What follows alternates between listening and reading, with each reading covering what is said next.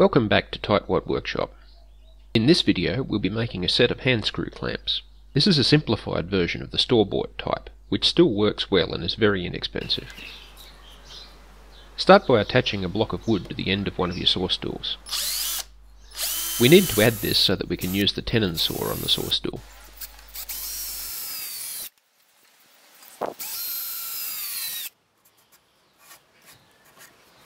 Next, turn the saw stool onto its side and drill a 10mm hole through the leg.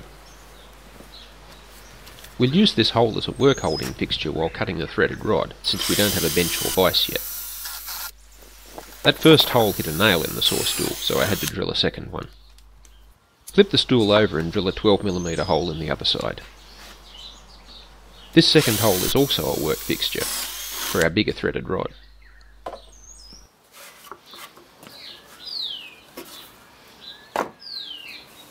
Now mark and cut out the clamp jaws and handles from some suitable timber. You can find a link to the free plans for this project in the video description. This wood is salvaged from some old furniture and needs to have the old glue removed. Measure and mark the hole locations on the clamp jaws as shown in the plans. Do this by marking a line all the way around the jaw at each hole location.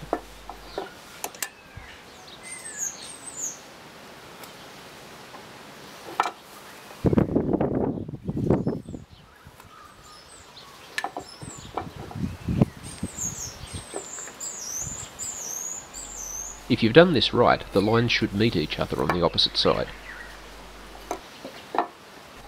Then mark the two hole locations on each jaw.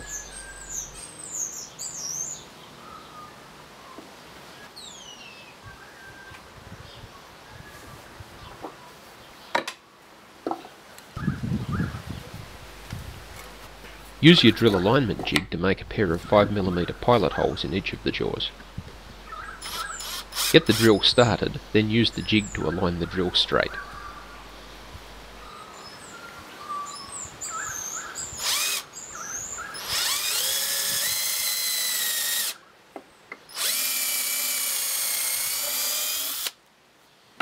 As you can see, this is an effective way to drill a perpendicular hole through the jaw.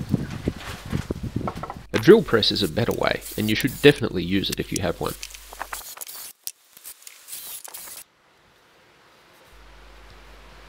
Next, draw diagonal lines across the handle pieces to mark their centres.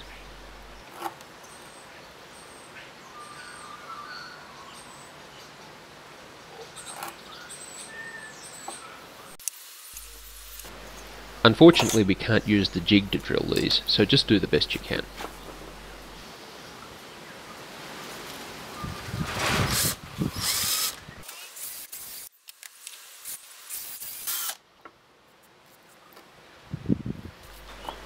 Use a 10mm spade bit to enlarge the holes in the handles.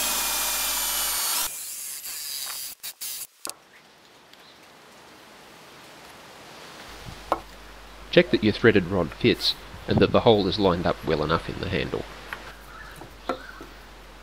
We'll be fitting nuts on opposite sides of the first jaw. To do this, we need to drill rebate holes the same size as the nuts. I made a mistake and drilled the first rebate hole with a 12mm diameter instead of 16, but I was able to fix it. These holes are only drilled as deep as the thickness of the nuts. Now switch to a 10mm drill bit and drill the holes all the way through.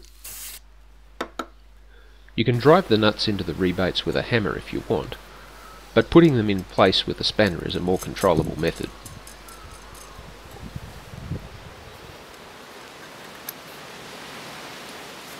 Use a washer on the side that doesn't have a rebate.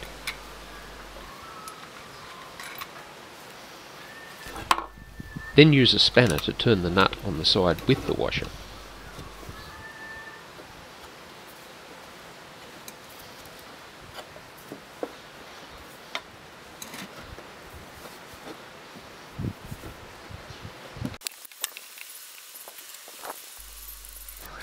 That finishes the first jaw. Now we'll start on the second one.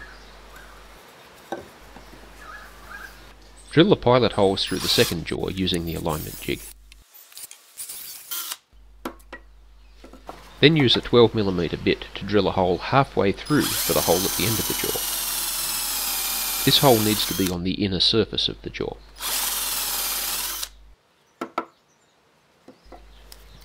Switch to a 10mm bit and drill the middle hole all the way through the jaw. This hole will have a cleaner finish if you drill in from both sides of the jaw.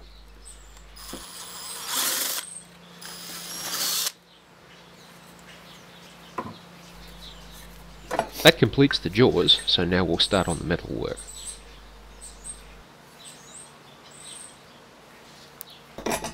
Measure and mark the threaded rod as shown in the plans. Our saw stool stop block won't hold the threaded rod securely enough to cut it with the hacksaw, so we need to use a different way. Turn the saw stool around and use that hole we drilled earlier as a work fixture. Use a nut and washer on either side of the saw stool leg to hold the rod firmly.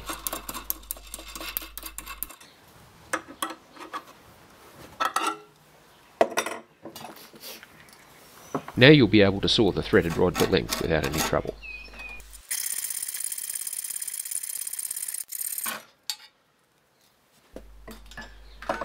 Next, turn the saw stool around and thread a piece of 12mm rod in the bigger hole.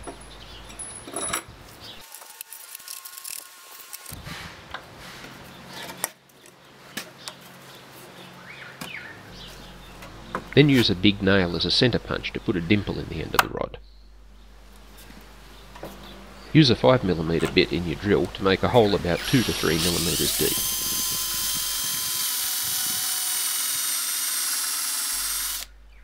Then switch to a 10mm drill bit and drill out a concave in the end of the rod. It might be best to use 2 nuts on the rod for this part.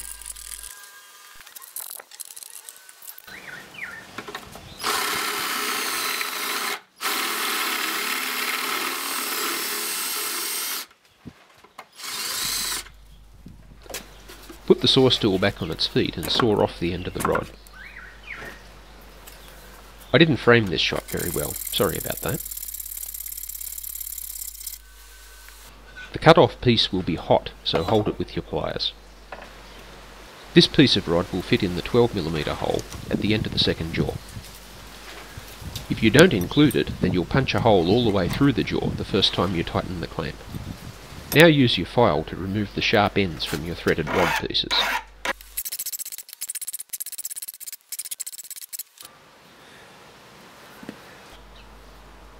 Next, nail 2 strips of wood onto the top of the saw stool. These will help us to hold the clamp handles while we shave off their corners with a chisel.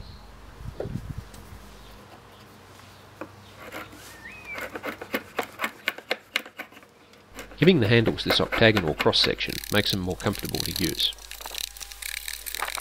Later in this course we'll be making a mini lathe and we'll use it to improve these handles even further. You can also use your chisel to remove the sharp edges from the ends of the handles, or use sandpaper if you prefer. Now we'll mix some epoxy glue to attach the handles to the rods.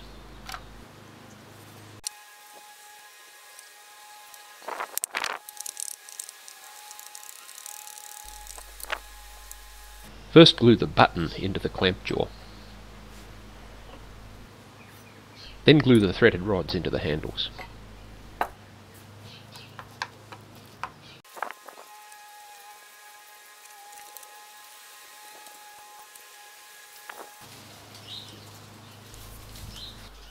Once the epoxy is dried, we can assemble the clamps. The longer rod goes through the middle holes on the clamp jaws.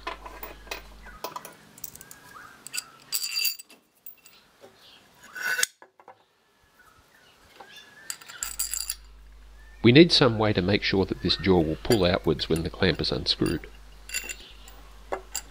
The simplest way to do that is by using 2 nuts on the other side of the jaw.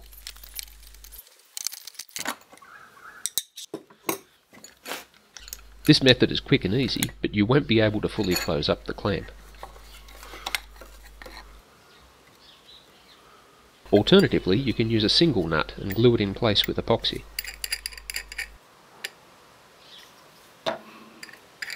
This will give a smaller closure gap, but it will still be the width of one nut. A third option is to drill a hole through the rod and use a cotter pin. Use your big nail as a centre punch again. Then use a 2mm drill bit to make the hole through the rod. These small drill bits snap very easily, especially when they break through the far side of the rod.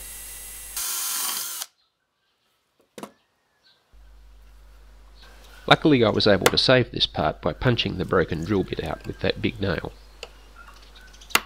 I won't show the whole process, there was far too much swearing for a G-rated channel like this. Assemble the clamp with a cotter pin.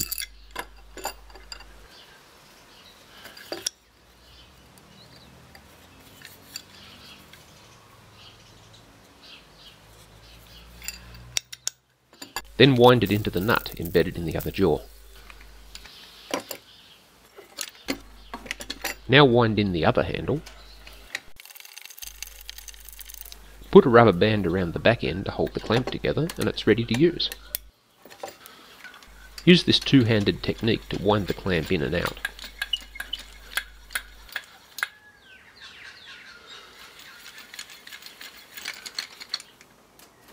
To use the clamp, adjust the middle handle first, then fully tighten the rear handle.